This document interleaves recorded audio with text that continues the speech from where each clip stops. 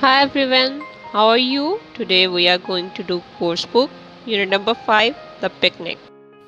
Students, today we are going to do page number 55 and our topic is speaking. Peter and Mona are talking about the food they are going to eat for the lunch.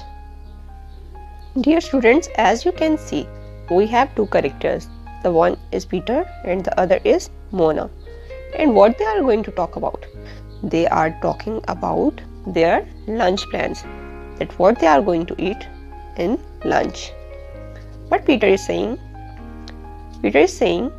I am going to have sandwiches for lunch today. Now look at the formation of the sentence.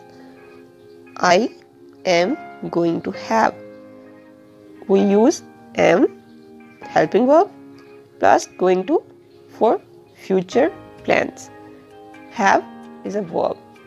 So the sentence is about future. It is about the future event.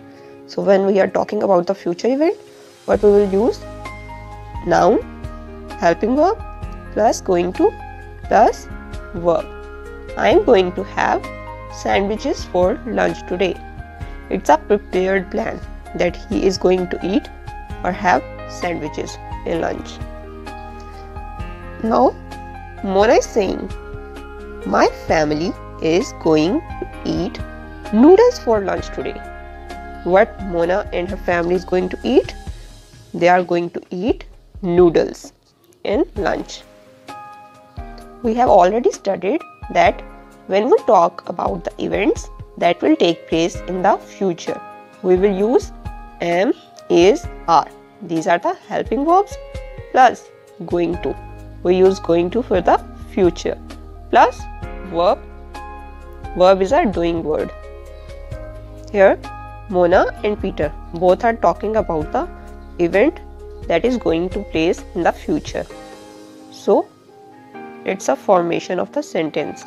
Speaking topic is your practice. Now, what you have to do is pair up with your classmate. As you don't have any classmate, you can pair up with your sibling or parents. Take turn to talk about the food you are going to eat for lunch and dinner. Dear students, as you know, it is the month of Ramadan, and you can also talk about the food you are going to eat for Sahar and Iftar. You can pair up with your mother and talk about the Iftar menu, the delicious one. So do practice, stay safe. Thank you.